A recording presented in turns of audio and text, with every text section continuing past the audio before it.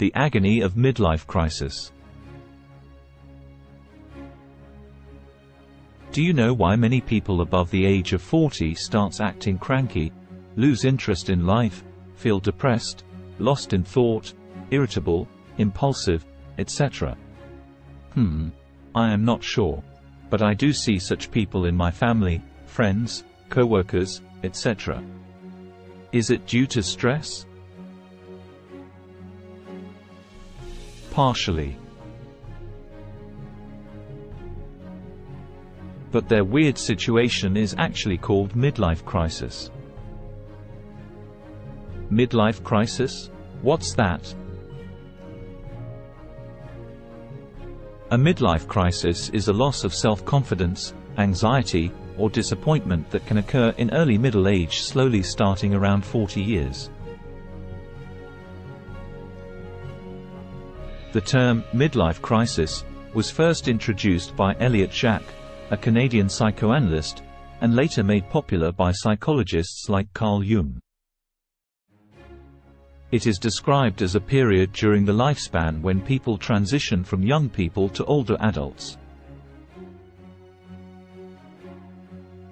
During this time, they start to evaluate their achievements, goals, dreams, failures, etc.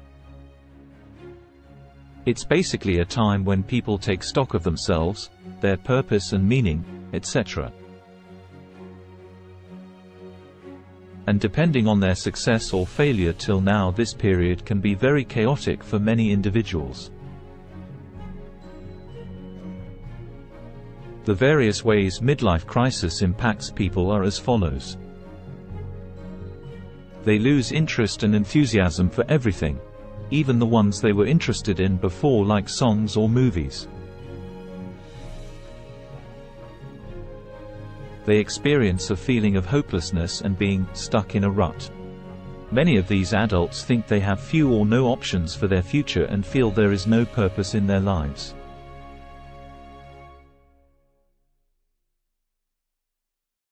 People experiencing midlife crises feel angry, embarrassed, and dejected at not being able to fulfill many of the desires they had when they were young.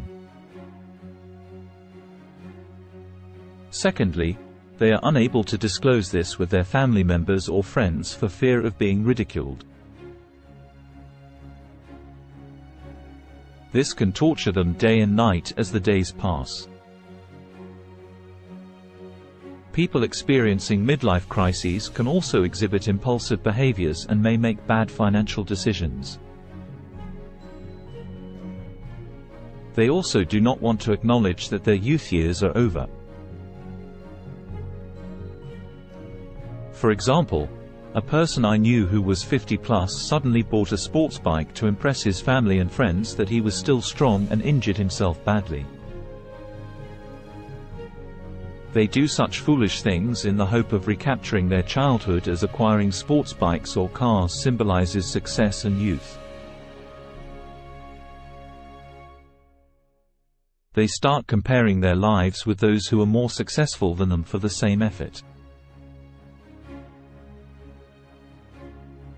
For example, they may now become jealous of friends who got promotions and better things in life, while they could not rise in spite of being better or more hardworking than them.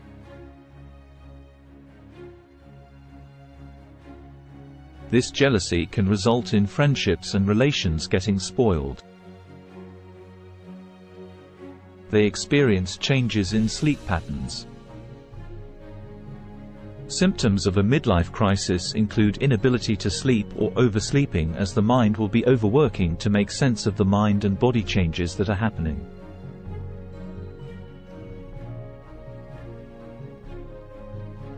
They may even start taking drugs, alcohol, affairs, take risks with their careers, or quit jobs seeking some adventure, and so on. They also experience frightful thoughts of death and dying. They begin to think about their own impending mortality. This can lead to depression and fear.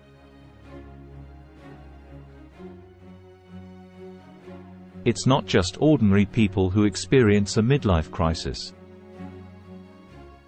Even top celebrities and successful people in all fields also experience this wretched midlife crisis, depending on what they didn't achieve in life. This is why we see shocking news about former celebrities suddenly committing suicide or becoming drug addicts.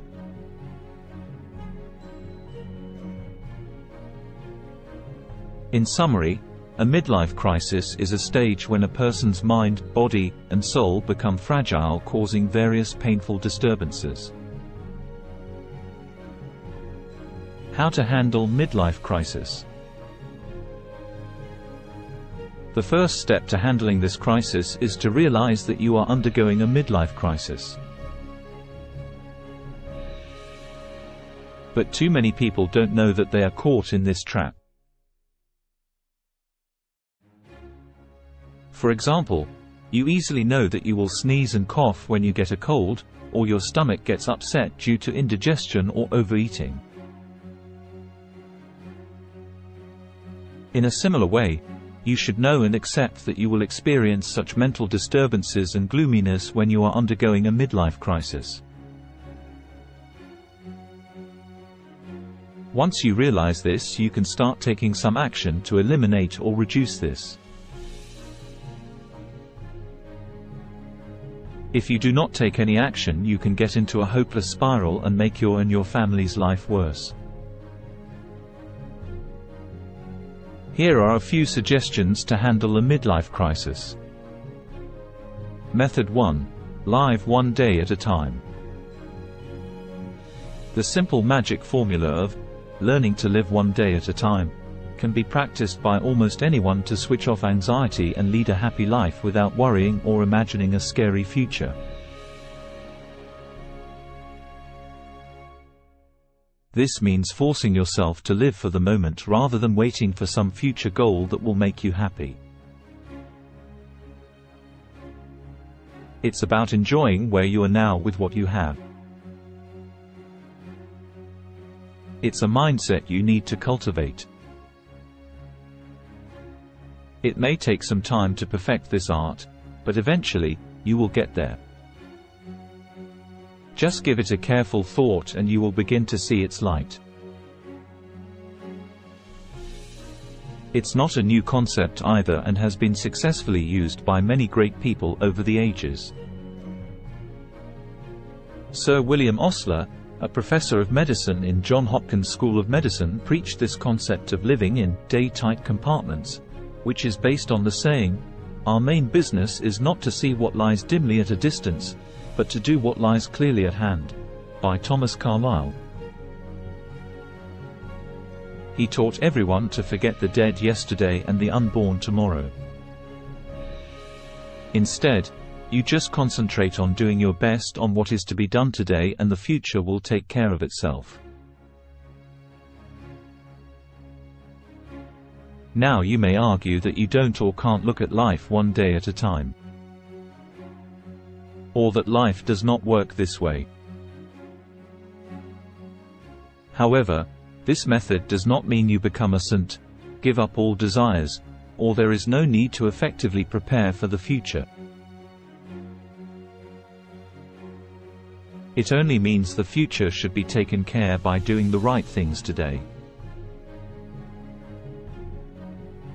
What you do today determines what you can or cannot do tomorrow. Don't waste a good Sunday worrying about the impending Monday. Learning to live one day at a time can shut off a lot of unnecessary stress from troubling you. If you want to become stress-free, you must switch off the past and future from haunting you. Even if you are faced with terrible problems, to begin with, postpone your pressing worry by about 3 hours, then by 3 more hours, and so on. In the meanwhile, think about possible solutions to eliminate the worry or how to solve the problem. Drag yourself from the worry by starting to do something else. Keep yourself busy and you will notice that the grinding worry would have paused during the time you were doing something. Concentrate your efforts on how to eliminate the problem you are anticipating. Cross the river when you get to the bridge. Let your grinding worry actually knock on your door to tackle it. Do everything in your power today to see that the trouble does not knock on your door or force its way inside tomorrow. In most cases, it may never knock on your door. Nor do you need to open the door for every trouble. Method 2. Have a lifelong hobby. Now, one of the best techniques to forget about your midlife crisis is to cultivate a good and everlasting hobby.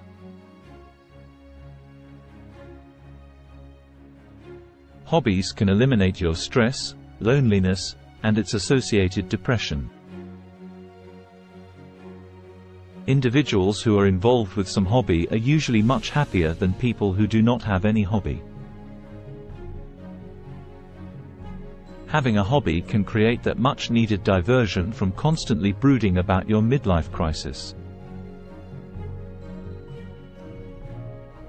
Now, which hobby to choose? If you were young, you could have chosen sports or adventures. But you cannot do that after you cross 40 years. So, you should choose hobbies suitable for your age. For example, writing and publishing books or blogs is one such good and everlasting hobby that can give the much-needed distraction from your agony. Unlike sports, writing is a hobby that you can continue even after you become old. With sports, you will have to stop by the age of 30 or 35, but with writing you can do it even at the age of 80 if you are capable. Similarly, you can choose other hobbies like mild gardening, coaching, training, learning a new language, attending speeches, etc. Once you get involved in a hobby, your mind won't have time to worry about your midlife crisis. Remember, only an idle mind is a devil's workshop that takes you on scary imaginary trips. Method 3. The 4 stages of life. This is a concept in Hinduism where our wise ancestors have divided life into 4 stages. Life is an unpredictable and often wicked game designed by nature. We cannot opt out of it.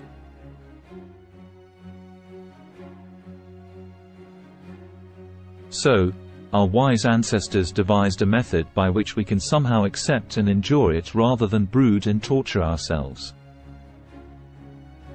The 4 stages as defined in Hinduism are as follows.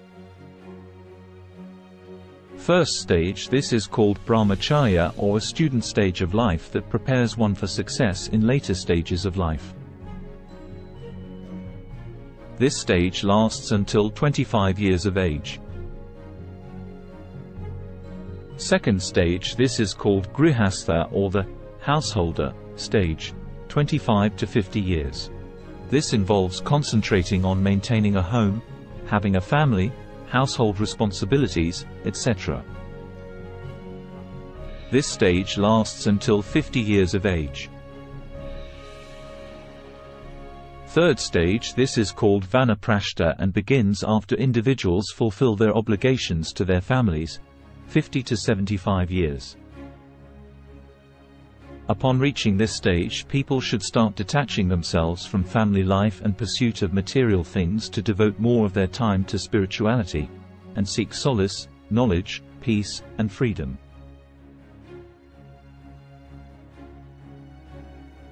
This is also the time to give back to the community till your strength lasts. fourth stage. This stage is sannyasa, or complete renunciation, after 75 years. At this stage, a person is supposed to be totally devoted to God with no interest in the home and material possessions.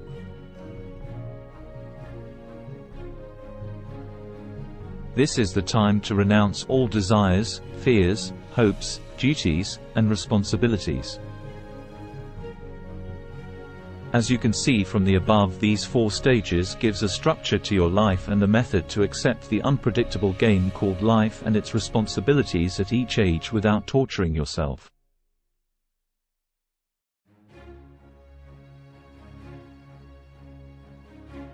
Remember, millions of your forefathers have also faced the same problem in their lives. And one more thing to note is that friends and relatives you are dealing with may also be facing a midlife crisis.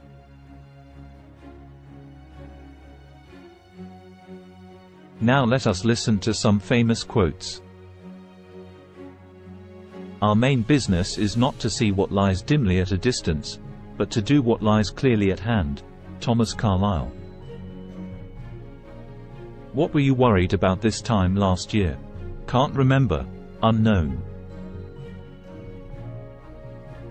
He who fears what he may suffer, already suffers what he fears. Old proverb. Each day comes bearing its own gifts. Untie the ribbons. Ruth Ann Shabaka.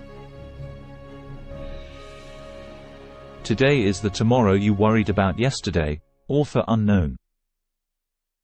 My life has been full of terrible misfortunes, most of which never happened. Michel de Montaigne. I've seen many troubles in my time, half of which never came true. Mark Twain. As soon as we stop worrying, a solution pops up. David de Notaris. Rather than sitting and worrying, do something, anything. Worrying is a waste of time. Catherine Pulsifer. Drag your thoughts away from your troubles, by the ears, by the heels, or any other way you can manage it. Mark Twain.